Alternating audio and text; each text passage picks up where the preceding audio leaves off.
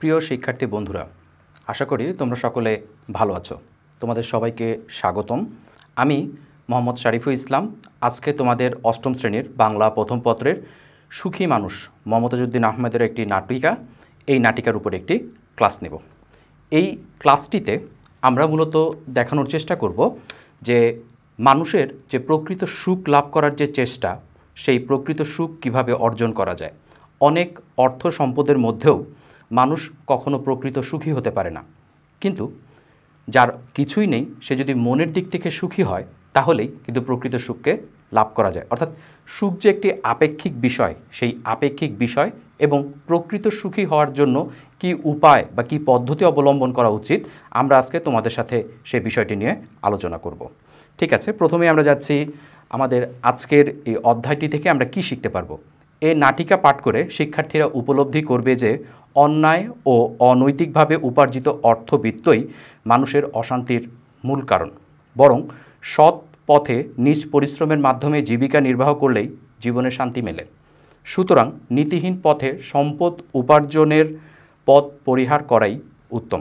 প্রিয় শিক্ষার্থী বন্ধুরা, আমরা পাঠের উদ্দেশ্যটা দেখে নিলাম।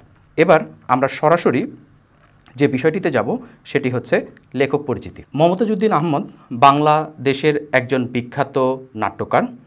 তিনি পশ্চিমবঙ্গের মালদহ জেলায় 1935 সালে জন্মগ্রহণ করেন এবং নাট্যকার ও নাট্য অভিনেতা হিসেবে বাংলাদেশে একজন খ্যাতিমান ব্যক্তিত্ব মমতাজউদ্দিন আহমদ। তার উল্লেখযোগ্য যে নাটক আমরা দেখতে পাই সেটি হচ্ছে স্বাধীনতা আমার স্বাধীনতা, রাজা অনুস্বরের পালা, সাত ঘাটের কানাকড়ি, আমাদের শহর, হাস্য লাস্য ভাষ্য। তার কিছু প্রবন্ধ গবেষণা আছে যেগুলো নাটকের উপরে, বাংলাদেশের নাটকের ইতিবৃত্ত, বাংলাদেশের থিয়েটারের ইতিবৃত্ত, নাটক বিষয়ে প্রবন্ধ। এছাড়া তিনি লিখেছেন গল্প, উপন্যাস ও সরস রচনা। সাহিত্য অবদানের জন্য তিনি শিশু একাডেমি থেকে সাহিত্য পুরস্কার লাভ করেন, বাংলা একাডেমি পুরস্কার, 21 পদক সহ বিভিন্ন সাহিত্য পুরস্কারে ভূষিত হয়েছেন। একজন প্রথিতযশা নাট্যকার হিসাবে মমতাজউদ্দিন আহমেদ এই নাটকটিতে মূলত আমাদের সমাজের মানুষের লোভ পরিহার করে কিভাবে সৎ উপায়ে সুখী থাকা যায় সেই বিষয়টিকে তুলে ধরার চেষ্টা করেছেন। আমরা শব্দার্থ এবং টিকা এই জায়গাগুলো দেখি। এখানে কবিরাজ মানে হচ্ছে বৈদ্য, আয়ুর্বেদ শাস্ত্র মতে যিনি চিকিৎসা করে থাকেন। এখানে নারী পরীক্ষা বলতে চিকিৎসা পদ্ধতিতে মানুষের হাতের কবজি দেখে যে নারীর অবস্থা বা রোগ নির্ণয় করা হয় সেটি বলা হয়েছে। মূর্খ হচ্ছে নির্বোধ, শ্রবণ কানে শোনা, জবরদস্তি জোরাজুরি, ব্যাম অসুখ, তাজ্জব অদ্ভুত ব্যাপার বা বিস্ময়কর, এবং প্রাণখোলা হচ্ছে অকৃত্রিম ও উদার। আমরা প্রথমেই বলে নিচ্ছি আমাদের যে নাটকটা আজকে আমরা দেখব বা জানবো, নাটক সম্পর্কে পড়ব, সেটি আসলে মূলত একটি ছোট্ট নাটক। এখানে ইকা প্রত্যয় যোগ করে নাটকটিকে ক্ষুদ্র অর্থে নাটিকা শব্দে ব্যবহার করা হয়েছে। এই নাটিকায় চরিত্রের সংখ্যাও খুব কম, দৃশ্যের সংখ্যাও অনেক কম। এখানে যে জিনিসটা আমরা দেখতে পাই সেটি হচ্ছে 5টি চরিত্র, 2টি দৃশ্যের মধ্যেই তাদের যে সমস্ত কথা বা তাদের যে সমস্ত অভিব্যক্তি আছে সেগুলোকে প্রকাশ করেছে। এই নাটকের উল্লেখযোগ্য যে চরিত্রগুলো আমরা দেখতে পাই আমরা একবার স্লাইডে দেখে নিচ্ছি। মোড়ল, তার বয়স 50 বছর, তিনি এই নাটকের প্রধান চরিত্র, অর্থাৎ এই মোড়লকে কেন্দ্র করেই এই নাটকটি রচিত হয়েছে। কবিরাজ 60 বছর বয়সী এবং তিনি এই নাটকে মোড়লের চিকিৎসা করেন। হাসু, যে মোড়লের মামাতো ভাই, তার বয়স 45, কিন্তু মোড়ল তার সাথে বিভিন্ন সময় খারাপ আচরণ করেছে বা খারাপ ব্যবহার করেছে, আর তাই হাসু মোড়লকে ঠিক ভালোভাবে নিতে পারে না। রহমত হচ্ছে মোড়লের একজন বিশ্বস্ত কর্মচারী বা বিশ্বস্ত লোক যে মোড়লের দেখাশোনা করে, এবং আমরা এই নাটকের একেবারে শুরু থেকেই দেখব রহমত বিভিন্নভাবে মোড়লের সাহায্য সহযোগিতা করেছে এবং সে চেয়েছে মোড়ল যেন সুস্থ হয়ে ওঠে। এবং সুখী লোক, এখানে লোক অর্থে বলা হয়েছে, তার বয়স হচ্ছে 40-এর মতো, এবং তিনি এই নাটকে আমরা দেখতে পাই যে প্রকৃত সুখ কিভাবে অর্জন করেছেন এবং সেই অর্জন করার তার যে নিজস্ব কিছু দর্শন ছিল, তার যে নিজস্ব কিছু ভাবনা ছিল, সেই ভাবনাগুলোকে আমরা এখানে দেখতে পারি। এখানে নাটিকাটি বিশ্লেষণ করার আগে আমরা একটু বলে নেই, মোড়ল এক কঠিন অসুখে আক্রান্ত, তার সেই কঠিন অসুখের কোনো চিকিৎসা নেই এবং সে সুস্থ হতে চায়, এরকম একটি ঘটনা নিয়ে নাটকের শুরু হয় এবং নাটকের সূত্রপাতেই আমরা দেখতে পাই মোড়ল বিভিন্ন সময় বিভিন্ন মানুষের সম্পদ অন্যায়ভাবে জোর জবরদস্তি করে দখল করে নিয়েছে। অতিরিক্ত লোভের কারণে তার মধ্যে জন্ম নেয় অশান্তি এবং সেই অশান্তি থেকেই মোড়ল একটি কঠিন অসুখে আক্রান্ত হয়।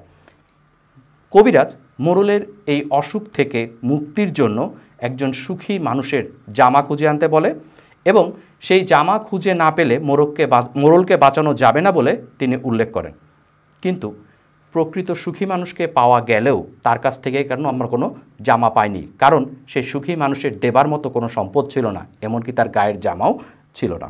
সৎ পথে উপার্জনের মধ্যেই মানুষের জীবনের যে প্রকৃত শান্তি বা মানুষের জীবনের যে প্রকৃত মুক্তি মেলে সে বিষয়টি কিন্তু আমরা এই নাটকে দেখতে পাই। এখন এই নাটকে আমরা যে চরিত্রগুলো আছে এর মধ্যে উল্লেখযোগ্য চরিত্রগুলো এবং তাদের কিছু বক্তব্য বা তাদের কিছু সংলাপ আমরা বিশ্লেষণ করব। প্রথমেই আমরা হাসু চরিত্রটাকে দেখি। এই নাটকের সবচেয়ে বেশি সংলাপ পাওয়া গেছে হাসু চরিত্রটির মধ্যে এবং হাসু তার অনেকগুলো সংলাপের মধ্য দিয়ে মোড়লের যে প্রকৃত অবস্থান বা মোড়লের চরিত্রের যে প্রকৃত স্বরূপ সে বিষয়টিকে আমাদের কাছে তুলে ধরেছে। প্রথমেই আমরা হাসুর মধ্যে শুনতে পাই হাসু রহমতকে উদ্দেশ্য করে বলছে, ভালো করে শোনো, ওই কবিরাজ যতই নারী দেখুক তোমার মোড়লের নিস্তার নাই। এখানে যে কথাটা মূলত হাসু বলতে চেয়েছে এটি তার রাগ, ক্ষোভ এবং অভিমানের বিষয়। প্রিয় শিক্ষার্থী বন্ধুরা, আমরা যেই সংলাপগুলো এখানে উল্লেখ করব তোমরা বইয়ে এই সংলাপগুলোকে দাগিয়ে নিবে। স্ক্রিনে তোমাদের জন্য সংলাপগুলো দেওয়া আছে এবং তোমরা সেই সংলাপগুলোকে সুন্দর করে দাগিয়ে নিলে তোমাদের পরবর্তীতে নাটকটি পাঠ করতে খুব সহজ হবে। এখানে আমরা দেখতে পাই হাসু এমন একটি চরিত্র যে খুব ক্ষোভের সাথে মোড়লের বিরুদ্ধে তার যে মনের অভিব্যক্তি সেই কথাগুলোকে সে প্রকাশ করছে এবং সে কিন্তু বলছে যে মোড়ল এত অত্যাচারী যে কবিরাজ তার যতই চিকিৎসা করুক না কেন মোড়ল কিন্তু কখনোই প্রকৃত অর্থে সুস্থ হয়ে উঠবে না। হাসু রহমতকে উদ্দেশ্য করে বলছে, কাঁদো, মন উজাড় করে কাঁদো, তোমার মোড়ল একটা কঠিন লোক, আমাদের সুবর্ণপুরের মানুষকে বড় জ্বালিয়েছে, এর গরু কেড়ে নিয়ে তার ধান লুট করে তোমার মোড়ল আজ ধনী, মানুষের কান্না দেখলে মোড়ল হাসে। হাসুর এই বক্তব্যটির মধ্যে বা এই সংলাপের মধ্যে আমরা মোড়লের চরিত্রের কিছু বৈশিষ্ট্য দেখতে পাই। তার একটি হচ্ছে মোড়ল খুব কঠিন স্বভাবের লোক, তার মধ্যে কোনো মায়া দয়া নেই এবং মায়াহীন হবার কারণেই প্রকৃত মনুষ্যত্ব লাভ করার যে বিষয়টি ছিল সেটি কিন্তু আমরা মোড়লের মধ্যে দেখতে পারি না। মোড়ল সুবর্ণপুর গ্রামের মানুষদেরকে অনেক অত্যাচার ও নির্যাতন করেছে। সে কারো গরু কেড়ে নিয়েছে, কারো ধান লুট করে নিয়েছে এবং এগুলো লুট করেই মোড়ল কিন্তু আজ সম্পদের অধিকারী। মানুষের কান্না দেখলে মোড়ল হাসত। এখানে কিন্তু আমরা একটা জিনিস বলে রাখি, এই যে মোড়লের স্বভাবের যে মনুষ্যত্বহীনতা বা মোড়লের মধ্যে যে প্রকৃত মনুষ্যত্ববোধ নেই এবং সে যে অমানবিক আচরণ করত মানুষের প্রতি সেই বিষয়টি কিন্তু আমরা হাসুর এই সংলাপের মধ্য দিয়ে দেখতে পাই। এর পরবর্তী ডায়লগ, হবে না তো, মোড়ল যে অত্যাচারী পাপী, মনের মধ্যে অশান্তি থাকলে ঔষধে কাজ হয় না, দেখে নিও মোড়ল মরবে। রহমত তার প্রতি উত্তরে আজে বাজে কথা বলবেন না, আপনি বাড়ি যান, এটা বলে উল্লেখ করে। এখানে কিন্তু আমরা একটা জিনিস দেখছি, হাসু বারবার মোড়লের স্বভাবের যে প্রকৃত দিক, যে প্রকৃত স্বরূপ, সেই প্রকৃত স্বরূপকে উন্মোচন করার চেষ্টা করেছে। কিন্তু রহমত তার মোড়লের প্রতি একনিষ্ঠ বা মোড়লের প্রতি তার যে ভক্তি রয়েছে সেই ভক্তির কারণে সে কিন্তু কখনোই হাসুর এই বক্তব্যগুলোকে সঠিকভাবে মেনে নেয়নি এবং সে তাকে বাড়ি যেতে অনুরোধ করে। কিন্তু আমরা কিন্তু হাসু চরিত্রের এই সংলাপের মধ্য দিয়ে মোড়লের যে স্বভাবসুলভ যে বৈশিষ্ট্য সেই স্বভাবসুলভ বৈশিষ্ট্য কিন্তু আমরা এখানে দেখতে পাই। আমরা পরবর্তী স্লাইডে হাসুর আরও কিছু সংলাপ দেখতে পাবো। ওই মোড়ল জোর করে আমার মুরগি জবাই করে খেয়েছে, আমি আজ মুরগির দাম নিয়ে ছাড়ব। এখানে কিন্তু একটি কথা বলে রাখা দরকার, যদিও হাসু মোড়লের মামাতো ভাই, কিন্তু মামাতো ভাই হলেও কঠিন চরিত্রের লোক মোড়ল, সে কিন্তু হাসুকেও তার প্রাপ্য অধিকার থেকে বিভিন্ন সময় বঞ্চিত করেছে। তার সম্পদও কেড়ে নিতে কিন্তু সে দ্বিধাবোধ করেনি। অর্থাৎ মোড়ল যে কেবলমাত্র গ্রামবাসীর প্রতি অত্যাচারী ভূমিকা পালন করেছে ব্যাপারটা এরকম নয়, সে কিন্তু নিজের আত্মীয় স্বজনের সাথেও ভালো ব্যবহার করেনি। আর তাই মোড়লের এই কঠিন অবস্থায় হাসু কিন্তু একটি কঠিন শব্দ উচ্চারণ করেছে যে সে মোড়লের কাছ থেকে এই অবস্থাতেও মুরগির দাম নিয়ে ছাড়বে। এখানে কিন্তু হাসুর চরিত্রের যে সর্বোচ্চ ক্ষোভ, সেই ক্ষোভের বহিঃপ্রকাশ আমরা দেখতে পাই। এর পরবর্তী পর্যায়ে হাসু বলে, অন্যের মনে দুঃখ দিলে কোনোদিন সুখ পাওয়া যায় না। এই কথাটি খুবই সত্য। মানুষ হিসাবে আমাদের কিছু কর্তব্য আছে। সমাজে বসবাস করতে হলে অন্য মানুষের সাথে মিলে আমাদের একসাথেই বসবাস করতে হয়। কিন্তু আমরা যদি অন্য মানুষের মনে দুঃখ দেই, কষ্ট দেই, তাহলে কিন্তু আমরা নিজেরাও যেমন সুখী হতে পারবো না, তেমনিভাবে সমাজে এক ধরনের অশান্তি বিরাজ করবে। এরপরে আসো, সুখী মানুষ পাওয়া যাবে না, সুখ বড় কঠিন জিনিস। এই দুনিয়াতে ধনী বলেছে আরও ধন দাও, ভিখারি বলেছে আরও ভিক্ষা দাও, পেটুক বলেছে আরও খাবার দাও, শুধু দাও আর দাও, সবাই অসুখী, কারো সুখ নেই। এই লাইনগুলোর মধ্য দিয়ে হাসুর সংলাপে আমরা যেটি দেখলাম সেটি হচ্ছে, পৃথিবীতে প্রকৃত অর্থে সুখী মানুষ খুঁজে পাওয়াটা খুব কষ্টকর। কারণ আমরা প্রত্যেকেই প্রতি মুহূর্ত অর্থ, সম্পদ, বিত্তের পিছনে ছুটে বেড়াচ্ছি।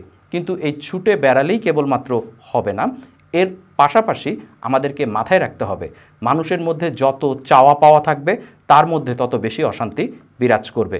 যে কারণে পৃথিবীতেই অধিকাংশ মানুষ প্রকৃত অর্থে সুখী নয়। হাসু কিন্তু সেই কথাটিও তুলে ধরেছে। আমরা হাসু চরিত্র বিশ্লেষণ করলে যে বিষয়টিকে দেখতে পারবো সেটা হচ্ছে, মোড়ল তার স্বভাবের কারণে কঠিন অসুখে আক্রান্ত। লোভের কারণে তার মনে শান্তি নেই, তাই মোড়লের অসুখ কোনোদিন ভালো হবে না।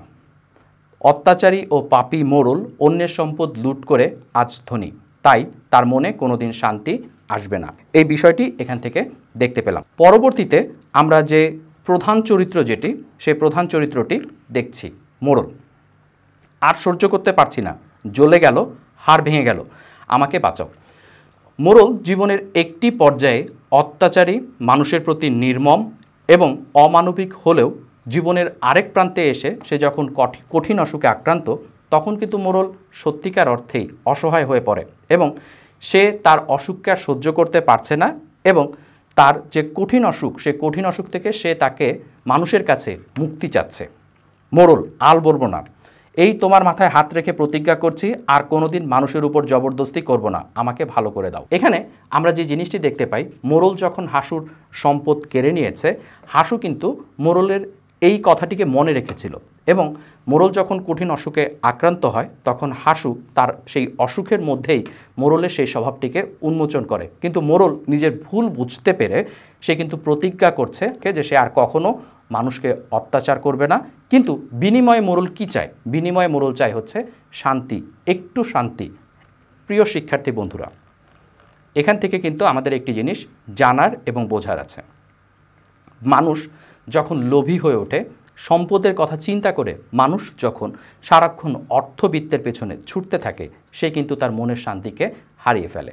আবার জীবনের একটি পর্যায়ে গিয়ে মানুষ কিন্তু গভীর উপলব্ধি থেকে বুঝতে পারে সে যে এতদিন যে সম্পদের পিছনে ছুটেছে বা যে সম্পদের নেশায় মত্ত ছিল, সে সম্পদ উপার্জন করাটাই তার জীবনে মূল অশান্তির কারণ ছিল এবং তার জীবনের প্রকৃত যে বাস্তবতা, সেই প্রকৃত বাস্তবতাকেই কিন্তু তখন সে উপলব্ধি করতে পারে। একজন মানুষ হিসাবে প্রত্যেকটি মানুষের জীবনে সুখ পাওয়াটা অধিকার, কিন্তু সেই সুখী হতে হলে মানুষের নিজেকেই কঠিনপণ চেষ্টা করতে হবে। আর সেই কঠিনপণ চেষ্টার প্রথমটি হচ্ছে সম্পদের পিছনে না ছুটে আমাদেরকে যা আছে তা নিয়েই সুখী থাকতে হবে। মোড়ল হাসুকে উদ্দেশ্য করে বলছে, আমি সুখ পাবো কোথায়, আমাকে সুখ এনে দাও। মোড়লের জীবনে যে কোনো সুখ ছিল না, এখানে আমরা সেই বিষয়টি দেখি। এরপরে মোড়ল আরেকবার বলছে, আমার কত টাকা, কত বাড়ি, আমার মনে দুঃখ কেন?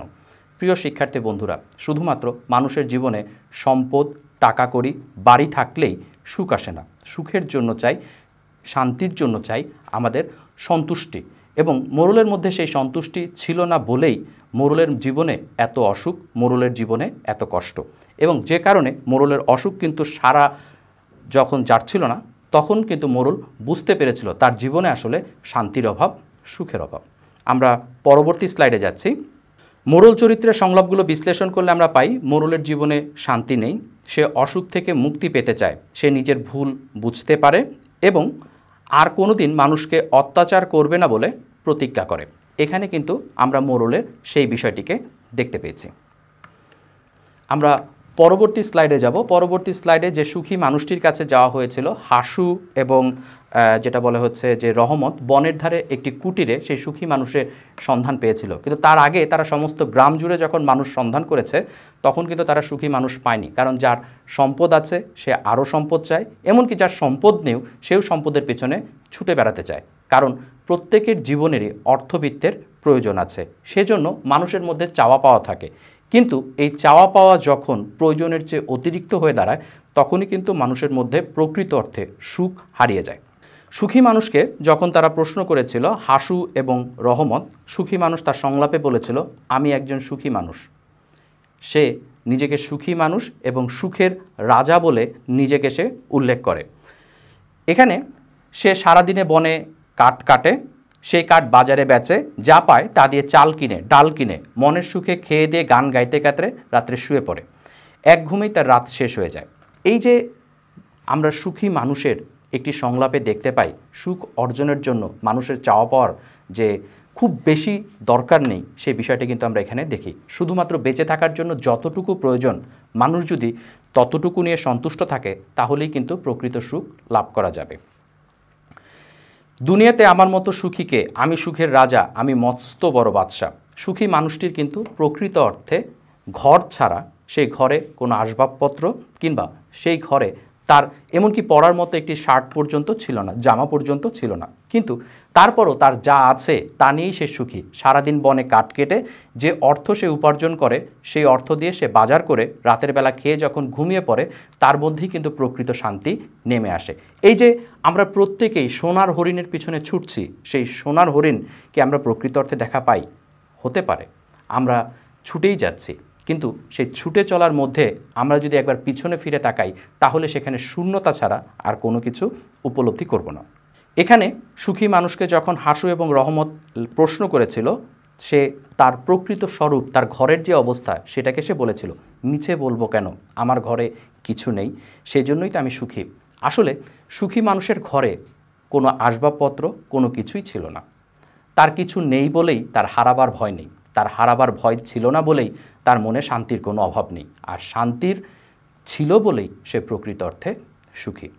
এখানে আমরা যে সুখী মানুষটি পাচ্ছি, সেই সুখী মানুষের চরিত্রকে বিশ্লেষণ করলে যে বিষয়টি দেখব, সুখী লোকটি নিজেকে সুখের রাজা বলে মনে করে, তার ঘরে কোনো কিছু নেই আর তাই হারানোর ভয়ও নেই। মনের অশান্তি না থাকার কারণে তার মনে আনন্দের অভাব নেই। তাহলে প্রিয় শিক্ষার্থী বন্ধুরা, আমরা এই নাটকটিকে বিশ্লেষণ করে আমরা যে বিষয়টিকে শিখলাম সেটি হচ্ছে, মানুষের সুখ অর্জনের জন্য অনেক অর্থবিত্তের প্রয়োজন নেই। তোমাদের যা আছে, আমাদের যা আছে তা নিয়ে আমাদের সুখী থাকা দরকার, এবং আমরা যদি কঠিন পরিশ্রম করে সৎ উপায়ে জীবিকা নির্বাহ করি তাহলেই আমরা কিন্তু প্রকৃত সুখকে লাভ করতে পারবো। হাসু, রহমত, মোরল কিংবা সুখী মানুষ, এই চারটি চরিত্রকে বিশ্লেষণ করে আমরা দেখতে পাই সুখ যে মনের একটি আপেক্ষিক বিষয়, সেই আপেক্ষিক বিষয়টিকে উপলব্ধি করতে হলে আমাদের দরকার সৎ উপায়ে উপার্জন করা। প্রিয় শিক্ষার্থী বন্ধুরা, আমাদের এই ক্লাসটি তোমরা এতক্ষণ দেখলে, তোমাদের জন্য এখন রয়েছে ছোট্ট একটি বাড়ির কাজ। এই নাটিকার যে চরিত্রগুলো আছে সেই 5টি চরিত্র সম্পর্কে তুমি তোমার মতো করে 5টি করে মন্তব্য লিখবে, অর্থাৎ চরিত্রগুলোকে বিশ্লেষণ করবে এবং চরিত্রগুলোকে বিশ্লেষণ করে তোমরা তোমাদের এই বাড়ির কাজটিকে স্কুল খোলার পরে তোমাদের স্কুলের সংশ্লিষ্ট বিষয় শিক্ষককে দিয়ে মূল্যায়ন করবে। প্রিয় শিক্ষার্থী বন্ধুরা, আশা করি আমাদের এই ক্লাস থেকে তোমরা অনেক উপকৃত হয়েছো।